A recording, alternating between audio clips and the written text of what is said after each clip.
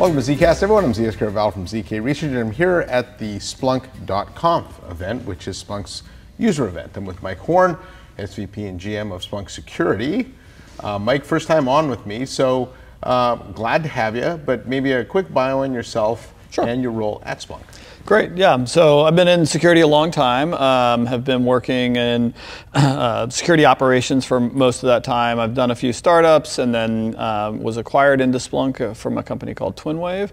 And then obviously Splunk was acquired by Cisco back in 2024. So it's been quite the journey. So I'm responsible at Splunk here for all of our security products. So that's our SIM, our SOAR, our behavioral analytics, our threat analysis. So all the things that we build, and also some of the free applications. And I've been here almost 3 years. Yeah, that's a lot of security products too. So yeah, well, hey, Cisco has more, so we're coming into it's really exciting about what's happening with bringing these things together. Yeah, so it's been a little over a year since the deal's closed, maybe a year and a bit. And so talk first about that, how that integration's gone. What's stayed the same, but what's changed, the broader integration with Cisco, and also how it's affected this event. Yeah. Maybe let's start with this event. For those that haven't been to a conf, it's a pretty unique event. You see people walking around in fezzes, which is part of what we call our Splunk Trust, which is people who have earned a certain level of status within the Splunk community. I need a fez. You need a fez. Yeah. It takes a lot of work. It's not not something you can just ask for.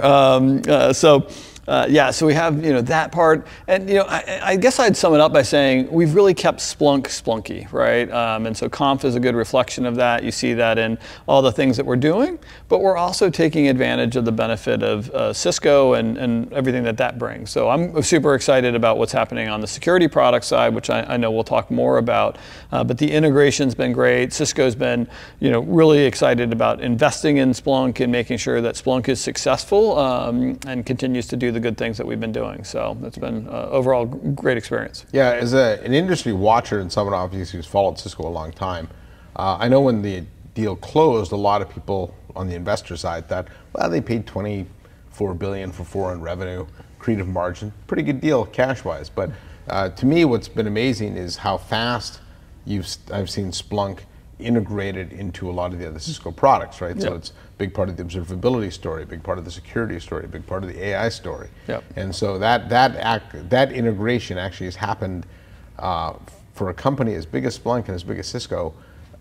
Really almost, I couldn't imagine any faster. Yeah, no, I think it has been fast, but not too fast. Like, it's move fast, but in this case, don't break too many things. And I think they've done a great job at pulling people in and really understanding the Splunk culture and how to get the best of both worlds. And something I'm really proud about is post-acquisition, we've managed to really keep the Splunk growth engine going. We've added more and more net new customers through the relationships that we have on the expanded field side from Cisco, and so I think we're seeing a lot of the what was hoped for in the acquisition start to really play out in the results and what we're able to deliver. So it's been an exciting time. It's certainly moved fast. All right, well, good. And there was a lot of news at this event this year, and in fact, I thought a lot of it was great, revolved around AI and things like that. I thought maybe the lead item, and you may disagree with this, was just the evolution of the Splunk platform into the Cisco Data Platform, right? Yeah. And so talk a little bit about that one. Yeah, so that's more than just a name, right? So when we think about what's happening in the environment and AI being such a big force and disruptor in the market, one of the things that we have a lot of experience in is machine data. And if you think about how a lot of the AI that exists today has been trained, well, it's been trained on text, whether it's books or, Wikipedia or, different articles or speech or movies, all those different things. But that's very different from the data set that you get from a server talking about how it's performing and what it's doing and application logs and all that. And so Splunk has a deep history and experience in that machine data learning. And that's what's at the core of this Cisco Data Platform announcement, is really how we're helping leverage our expertise in machine data and turning that into something that can power the AI era and help people, whether that's thinking about things like training, all the way through, generative AI, applications and use cases. So it's going to be a really fundamental thing. And don't let the name imply that it only works with Cisco, right? This is a continuation of the kind of broad data platform that we've got in terms of supporting lots of different vendors. So what I think is interesting about that is when you look at a lot of the AI momentum that Cisco has, obviously Chuck Robbins, CEO, talks about in the earnings calls, most of that is AI infrastructure. Yep. But, and this is something I took away from a conversation I had with Mark Patterson, now Cisco CFO, pre-close of Splunk, where if you look at the data Cisco has, which of course is Splunk, but also Thousand Eyes and telemetry information, all that, one could argue that Cisco has more infrastructure data, if you include Splunk, than maybe any other vendor. Yep. And so its ability to not just provide the infrastructure for AI, but also the data to train AI is pretty fascinating. Yeah, exactly. And so I think what you're seeing with Cisco Data Platform is a manifestation of what you were observing, which is really, hey, you're in a unique position, Cisco, to be able to really bring some of these different capabilities into the market and drive drive that accelerated AI adoption and bring some unique perspective to that. So yeah, it's the potential there is tremendous, and so I'm excited to see where that goes. Absolutely. Yeah.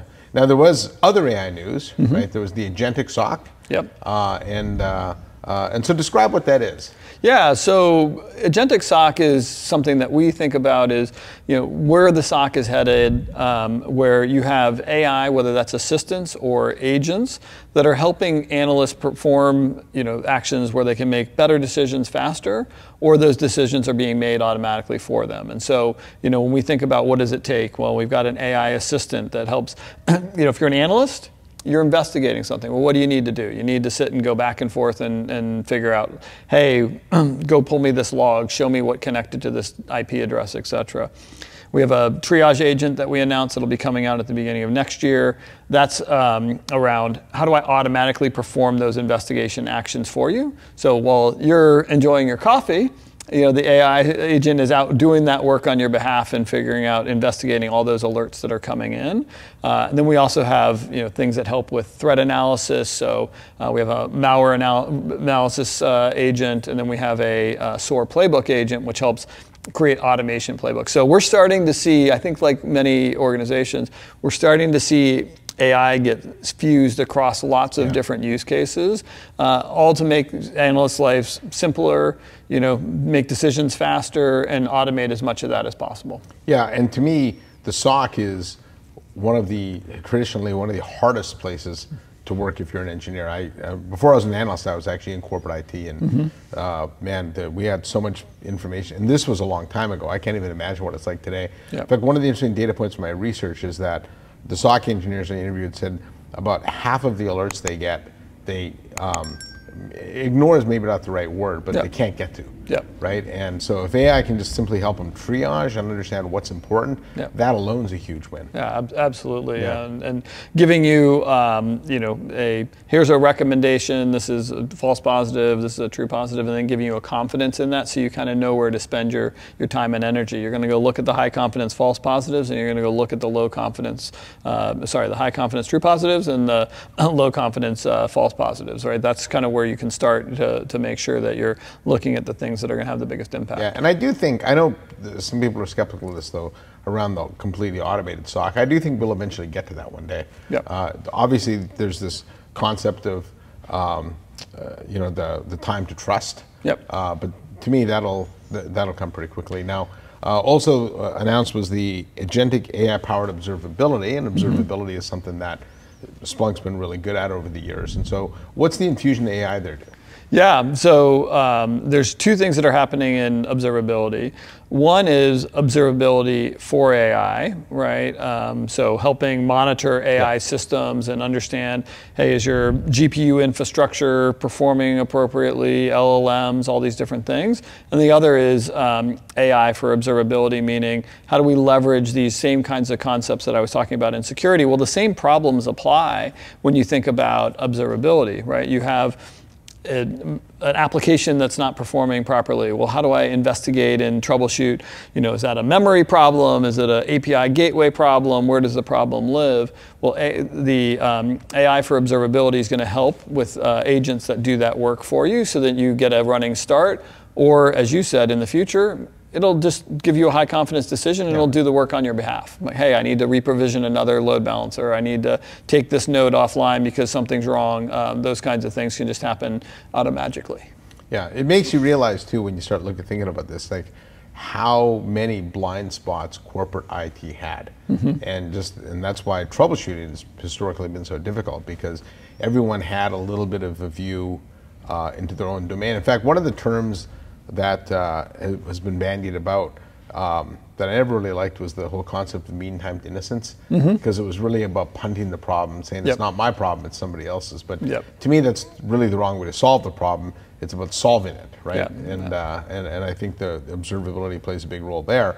And that's an area where I think, again, from a Cisco perspective, integration with Thousand Eyes, integration with App Dynamics, really has taken observability into a new realm where before we had silos of observability, but now there's really end-to-end. That's right. And one of the things that comes out of a lot of the AI technology is this concept of knowledge graphs and being able to understand what are the relationships between different objects in the data. And so understanding the relationship between a server and the applications and the network and all the different pieces, as you're pointing out, Cisco has a lot of really rich and interesting telemetry. We've, Cisco with App Dynamics, we have really great, 3-tier application visibility and being able to monitor and understand that. With the Splunk Observability Cloud, we have great, service-oriented, microservice type applications, cloud-native applications. And then with Thousand Eyes, you kind of get the how is everything working across the network and, the digital experience management and all those good things. And so we've already seen a lot of convergence between App Dynamics and the Splunk Observability Cloud, both from a product perspective, the UIs, sign-on, all those kinds of things. And I know a lot of the same work's happening on the Thousand Eyes side as well. I actually think that Splunk's played an interesting role in helping Cisco tie together a lot of its observability tools, because I think if you had been tracking App Dynamics, a lot of people scratch their heads and wonder why Cisco bought it, because it was a little bit of a stray from say Thousand Eyes, right, at the time. But now with Splunk, it actually created that connectivity tissue between all these different observability tools. Yeah, I couldn't agree more. Yeah. Absolutely. Yeah. Now another announcement was the Detection Studio based on the SnapAttack acquisition. And so what was SnapAttack and how does Detection Studio work? Yeah, so SnapAttack was a really interesting company that was a startup that was helping service the detection lifecycle management space. So it was a spin out of a group of engineers that came out of Booz Allen Hamilton. They founded SnapAttack to build out this technology and helps everything from initial detection discovery through tuning, detection validation, being able to audit, detection performance, the whole spectrum of things. I was just in a meeting with a customer earlier before this.